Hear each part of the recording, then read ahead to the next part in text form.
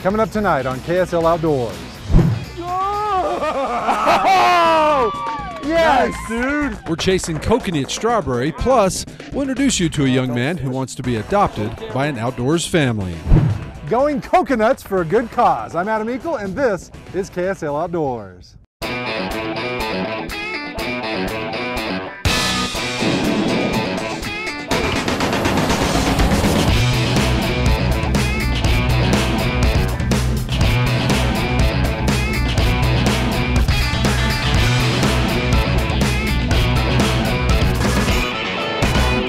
KSL Outdoors with Adam Eagle is brought to you by your local Ford stores.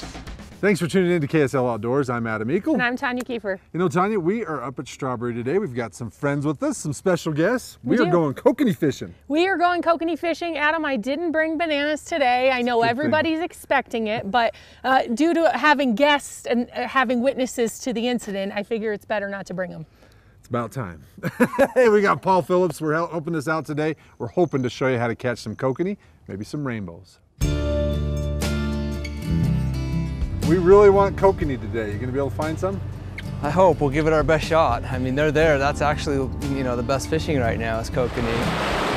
Okay, so 75 feet, Paul? Yeah, that's all I'm doing. We're gonna show some Rocky Mountain Dodgers with some pink squids behind them and shortened up our leaders on them to about 8 inches so we have some better action and see if we can just entice them to bite. Tommy's excited. He's never caught kokanee. I hope we can get one in the boat for him. And this is Tommy.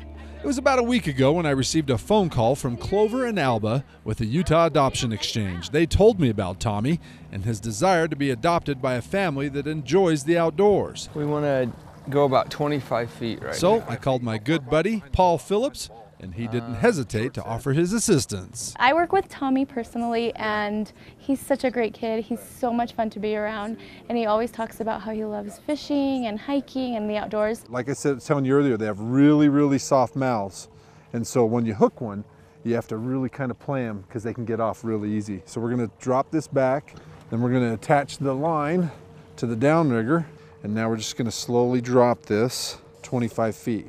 The fish are going to hit that lure, and sometimes they'll pull it out of that release and sometimes they won't. So if they don't, you reel down on it and you give it a quick pop and that releases it, and then you fight the fish, okay? Yeah, I've never tried kokanee? Kokanee. Kokanee. Yeah. Yeah, I've never tried kokanee. All right, just to increase our odds, we're going to throw another line right out the back, about 100 feet, and we're going to attach a banana clip weight. Banana. It's a banana day. Oh, hey, is that it? That's a fish. Oh yeah. Ooh, that might be a Coke, dude. Look at that thing dancing. Yeah. Okay, take your time with this one. That way that one's acting. That could be a Coke. First fish of the day. Oh, wow. Nothing. He's just big. What is that? It is A I think it's a... Oh, nope. He's kokanee, baby! Yes! Dude, he didn't jump at all. Nice Coke. Dude, that is a kokanee. That's what we came for. And let me guess, he's too big? No, he's good perfect. Size? We're going to keep him. Yeah! That is a silver bullet. See how he's silver? Wow, that was intense. Don't listen to her. Don't listen to her. Woo! 5. I was just hoping you would do that. Oh, fish. Whoa, what? Oh. Over here, buddy. Ah, wow, this guy's big. Holy cow. Holy cow. Are you sure this is a fish? Yeah. Oh, yeah, it's oh kokanee, my gosh. Kokanee. Oh. Take your time with him. Wow. Oh my gosh, he's Kokanee. huge. I Smoking. cannot believe that's a fish. That's a Coke. Nice. That's a good one. Oh, that's man. bigger than the first. Wow. It's beautiful. You know, normally guys will use downriggers, and that's usually the best way to catch them, but today it's been long lining. So all we've been doing is we've got a Rocky Mountain Dodger, a real short set behind that, maybe 11 inches behind that. We've got a Rocky Mountain Squid, and make sure you put those gulp maggots on there. Those definitely help. Then long lining, it's pretty simple. You don't need downriggers. You just let it out. We're letting it out 50 feet today, and then we're putting on this banana. That's a 3-ounce weight, and then we're putting about another 100 feet past that. So we're out 150 feet total. We're guessing we're getting down about 25, 30 feet. And that's how we're catching all the fish today. That's a Coke. Oh! Nice, dude. 3 Cokes. Nice job. You are in for a treat. Some of the best tasting fish right there. Kokanee and walleye, in my opinion. You have got awesome fillets right there, buddy. I sure hope so. Wow, these things are huge. They are, aren't they? Aren't they beautiful fish? They are. Now you can see why they call them silver bullets, huh? Mm-hmm. Very cool. Hey, we'll have more here with Tommy in a moment, but first, let's check out this week's climate quiz question. Kokanee salmon are a landlocked version of the sockeye salmon that you find in the ocean. Strawberry, Flaming Gorge, and Kokanee reservoirs are all great places to catch kokanee right now. The DWR has also recently stocked kokanee in other Utah reservoirs and lakes, such as Fish and Electric Lakes, as well as Jordanelle, Starvation, and Smith and Morehouse reservoirs. Our climate quiz question tonight is, what reservoir holds the angling record for kokanee and when was it caught? Here's a hint. It was broke just last year. Now, if you know the answer, log on to our KSL Outdoors Facebook page, give us the correct answer, and while you're at it, give us a like. We'll then randomly select and announce a winner on our Facebook page the following week. The winner set to walk away with a Climate Static V sleeping pad. Climate, comfortable, rugged, and lightweight. KSL Outdoors will be right back to the berry. KSL Outdoors is also brought to you by Fish Tech Outfitters, Utah State Parks, Burt Brothers, Sportsman's Warehouse, Evanston, Wyoming, Climate, and Camp Chef.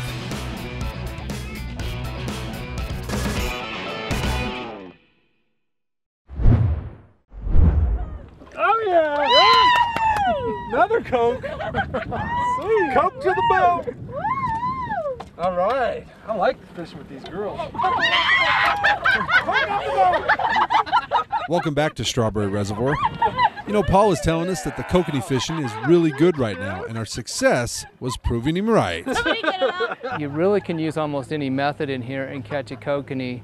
I have renters of our pontoon boats all the time that come in that have a cooler full of kokanee, and we're just throwing spinners on top. So it's just a matter of finding those plankton clouds and just, you know, throwing some spinners at them, throwing some stuff that's threatening their plankton, and they're going to hit it. In the morning, we found cokes shallow, between 15 to 20 feet deep. As the day progressed, we lowered our gear to 45 feet and found them again. Hey, he's off. Now he's off. Okay. Go ahead and reel. I'm guessing kokanee. I think we found the depth. Yeah, that's a kokanee. Yep, that's a Coke. That's a Look how he's running. Oh. That's a good Coke. Good. Oh, it's a big one out there. Wow. You're on fire. On fire. Yeah. That's a chunk. That is That's one of the big ones too. Okay, wait, Alpha, you gotta get a picture. Okay, hold him out here so in case he I'm falls. not gonna kiss him. What?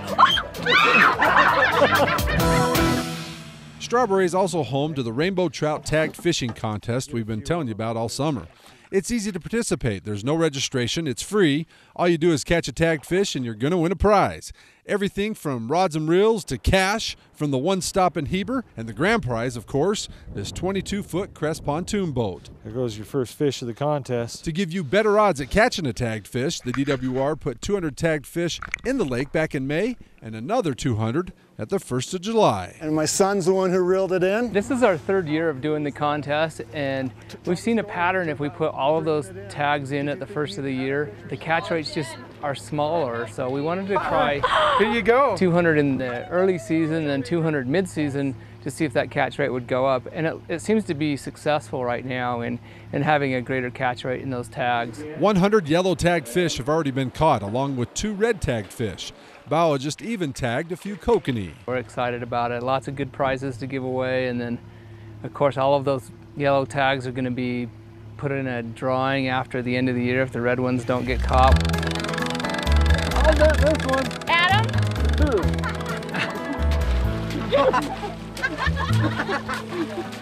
Your dreams are going to be made of bananas. Oh, it's a Coke too, and it's a big one. Your dreams are going to be made of bananas. Come here, fish! Freak out! Freak out!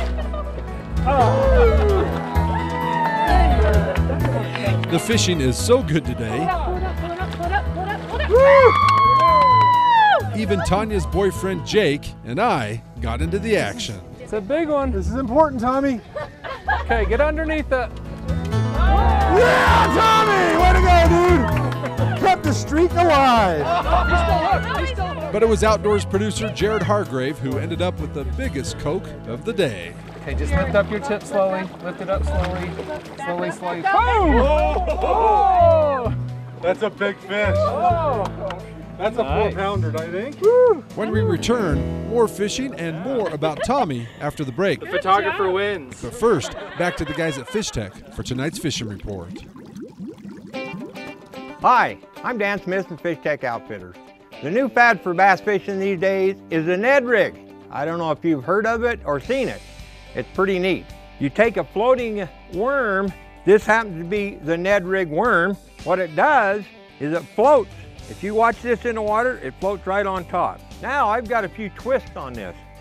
The jackal crosstail worm works as a Ned rig bait too. It also floats.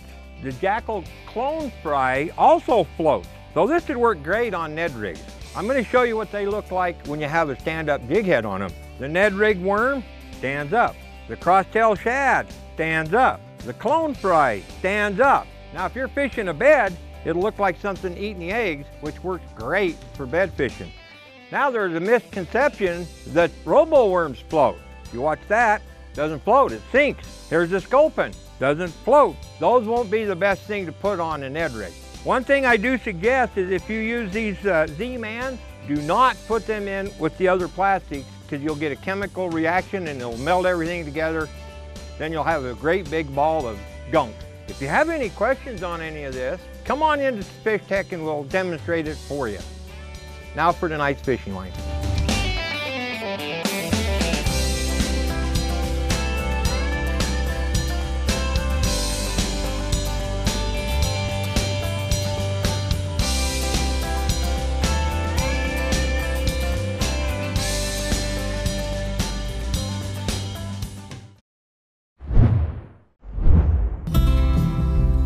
Look over at him. Whoa! Hugs. He needs hugs all around. Please don't bite me. Welcome back to KSL Outdoors. You know, earlier we told you a little about Tommy and his desire to be adopted by a family who loves the outdoors as much as he does. Someone that's there for you, someone that you can count on if you ever need Oh, there he goes. somewhere to go, like just someone that's there for you. Good job, dude. The Adoption Exchange, we work on connecting families with children in the foster care system, especially children that have been lingering in the system longer. Do I have it right this time? You've been in foster care or a child of the state for a long time, it sounds like. Yes. It's difficult. In what way? Well, like you think you find like people that are gonna like be there for you, but then like they just like boot you out just like hard. Yeah. So you're looking for something more permanent? Yeah, hopefully, but I don't know. Didn't that look like a kokanee? Yes. I think a lot of the times you think teenagers, they're very self-centered, but I think he is just cares about other people. It's a cutty. How everything's going with them. Yeah, he's just a really kind-hearted He's really guy. positive too. Yeah. He's always wanting to build up other people and Yeah. Yeah, and He's he's a fun to good be kid. around. He's always telling different stories, and we have, you know, I see him every month, and we have a great time together. And Nice. That is amazing. he's doing really well where we're at his placement currently, and so he's a great kid. Tommy loves football, especially his utes. Fish. There's a fish. And he also runs cross country, but most of all, he wants a family. He's approaching that critical age and could use some direction. Oh, it's a good fish. Oh, wow. If you think about it, you know, we're adults, but we still go to our parents for certain things. Oh, nice fish. Oh, yes. So those relationships are crucial to our well-being as human beings, and you know, everybody deserves to have that. Oh, yeah! You know, we only spent about 4 or 5 hours with Tommy today, but you really could tell this is a really nice, genuine kid, fun to be around, and he really needs some guidance in his life. Someone that hunts and fish, maybe in a small town like they were saying, would be great for this young man. Help him guide him into his adult life. If you're interested, would like more information, Check out utahadopt.org or call the number there on our screen, and you can get a hold of Clover or Alba. Time now to head over to Wild Arrow for tonight's archery tech tip. Hey guys, this week I wanted to talk to you about shooting your broadheads. You know, the hunt's around the corner. You guys have been shooting practice tips all year long. It's probably time to start putting some broadheads on the front of your arrow and going out and making sure they're flying and hitting the right point of impact. There's a big debate out there, we kind of see it both ways, between an expandable or a fixed blade broadhead. And what I tell all my customers is there's a lot of good broadheads out there. As long as they're flying and hitting true where they need to be, that's the most important thing. So when you guys are looking at your broadheads, whether you're going to shoot an expandable or fixed blade, you just need to make sure that they're flying the correct way. So we actually, in our indoor range, we actually allow to shoot broadheads. We have a designated broadhead target. So if you guys are going to shoot some broadheads, come on down, shoot them in the range, make sure they're hitting the same point of impact. If they're not, you want to look at your setup to make sure you're using either the right arrows, the right fletchings, or even balancing the broadheads the proper way on your arrow shaft. It's really important. It's going to make you a lot more effective bow hunter. So if your guys' broadheads aren't flying dead on, or you need any help, have any questions, you can come on down to Wild Arrow Archery. Let me or one of my tech guys make sure your bow's perfectly dialed in. Make sure you're super accurate. It's going to make you a lot more effective bow hunter. So if you have any questions, please come on down to Wild Arrow. We'd love to get you set up to go bow hunting. Thanks, Jeremiah. Boy, a great day on the water today. We're getting off just in time. Looks like a little weather is pulling in, a little wind is picking up. Let's turn it over to the guys in the weather department now to check out that recreation forecast. Welcome back to KSL Outdoors. I'm Tanya Kiefer, and Adam, it looks like you brought my boat to the marina today. Thank you so much. This is not your boat. This is the Crest 2 pontoon boat that Strawberry Bay Marina is giving away for the Strawberry Tag Fishing Contest. All you have to do, Tanya included, come up here and catch a tag fish, either yellow or red, and you'll have a chance to win it. It's a beautiful boat, isn't it? It's a beautiful boat. They caught a tag fish today while we were all on the water, different boat. But the opportunity is here until all the tags are gone. Yep, for all the information on how to get involved, it's free. Check our outdoors calendar page at ksltv.com. Boy, check out that mess of Cokes. Not bad, huh, Tommy? Yep, pretty good. That's a big Coke you got, huh? Mm-hmm, very big. And Jake, you're first. Yeah, I caught my first. And it's all because of bananas. It's all because Tanya finally let him catch a fish. Yeah, that's right. Hey, make sure when you're out with your family and friends, make sure to take a Coke and a smile, take a picture, submit it to our Snapshot contest. Now, time for the best of the week, our Snapshot of the week.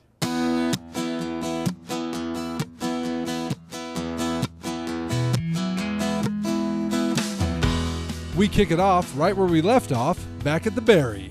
Coy was out with his girlfriend Lindsay the same day we were there when he glanced at his fish finder only for a second, only to look back to see this 4.5-pound kokanee airborne, and the fight was on. Luckily, the big Coke didn't spit the hook and they were able to boat this beautiful and tasty fish.